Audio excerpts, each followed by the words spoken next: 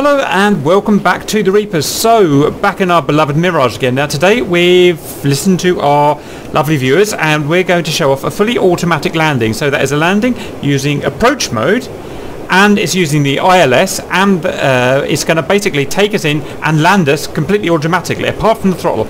We know that the base we're heading towards is this one here, copy ready, and we can click on it, and we've got our ILS 111.50 67X TACAN. So let's go and get that done down here. 111.50 67 X-ray transmit and receive TACAN.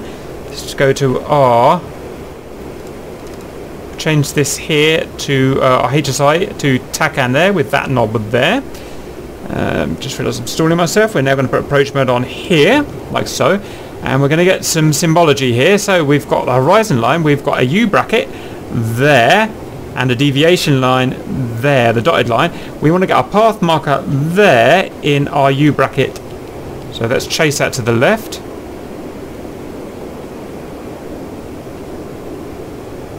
So I'm pretty far off course. We're going to have to do some hasty corrections here. See if we can get it done. And now it's starting to go to the right, so path marker, let's chase it.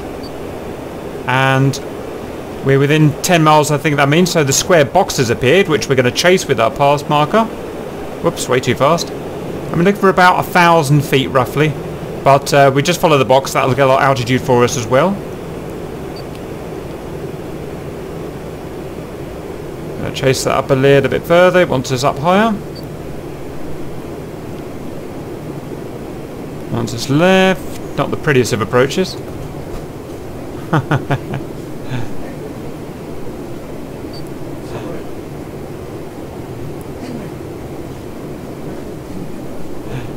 Right. Alright. So it's trying to guide us onto the right vector basically, as well as the right heading. And there's our virtual runway that's appeared. So you can see we're probably just about in a position now to turn the autopilot on. So next we're going to just retrim that and then turn the autopilot on. So pang, whoops, pang, and landing mode. It's gone green, so it's happy to accept that we're in the 3 degrees cone of landing approach. So we have to get within that cone of landing approach for the autopilot to work. It's happy. So now all we've got to do, I'm going to turn the air brake off. Now all we've got to do, I'm not touching the control stick anymore. All I'm touching is the thrust lever. And I've got to get my chevron there and there within the brackets there. That's the speed that it wants me to be doing at the particular point of the approach. So they're too high at the moment, so I want air brakes on. And you can see now we're getting these chevrons down towards the square bracket, so a little bit slower.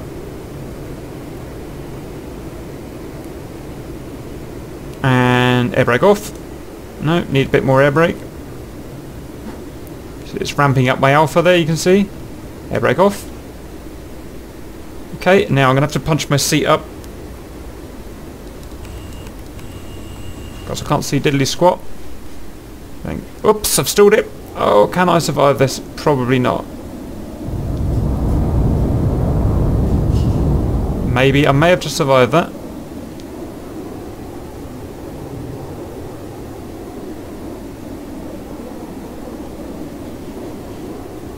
You can see I put it in a horrible oscillation. It'll be really interesting if we can survive this now.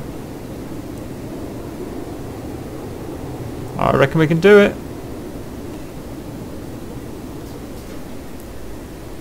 We can do it. So I've got the chevrons back in the box, in the brackets. So the speed it's happy with. Gear down.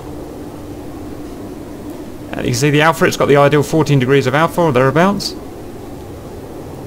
Again, remember all I'm touching at the moment is the thrust lever. So it's a little bit weird feeling, but it was a pretty bad approach because I said it when I came in, when I turned autopilot on, I was on a bad approach. You can see it having to wiggle left and right to try and get the approach right. But I think it can still land it. Yeah, I reckon we're going to land it. Bang on what it wants. We're going to go through the virtual runway. Power off. It's landed me. Parachute out. And that was a fully automated landing. All I had to do is get it on approach about 15 miles away. Bunged on my autopilot and it landed it for me. Right, so tried a scrappy one and going around again for, I've set it all up and I'm going again for a prettier one. So let's see if we can get it a little bit better this time. There's our box. So I'm way out of the way out of the groove at the moment. I want to be up there.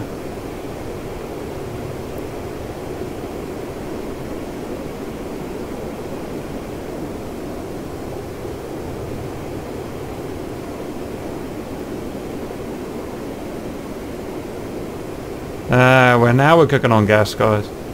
Now we've got it.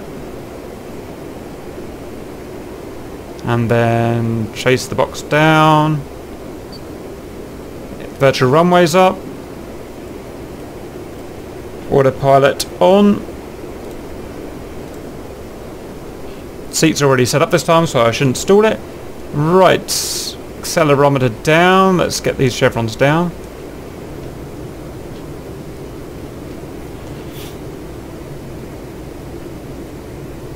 This one's going to be beautifully smooth. And Alpha's raising up.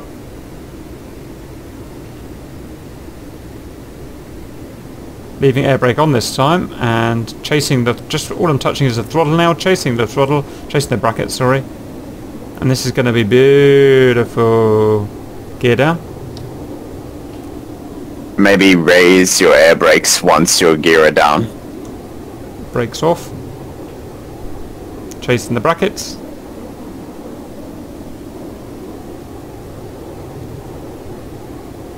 It wants me to do a very tedious landing. It's going to take 10 mics to get in at this rate. But she is the boss.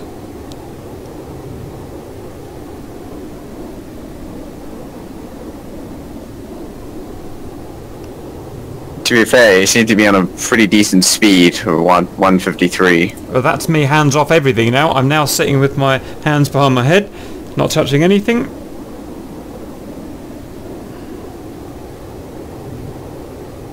This is proper lazy man stuff. This suits me. I could just do external views while landing.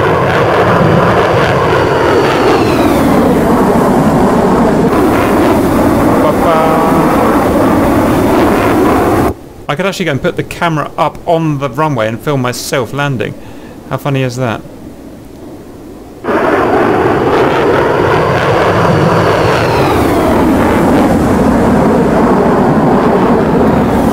Don't you crash into me, second person.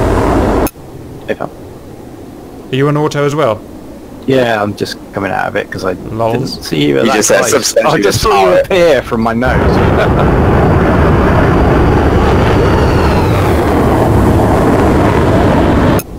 Lolcopter. I like my autopilot. I'm just chilling with my autopilot, looking around.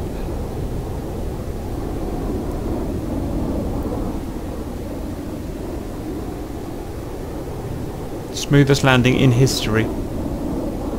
Interesting, it doesn't flare at the end, it just drives you into the concrete.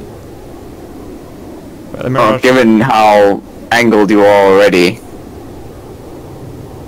I suppose you just need to keep yourself flared, and that looks pretty stable to me. perfect. New way of landing. Lovely, so that was second attempt, but this time much cleaner. Right, hope you enjoyed that. I'll see you later.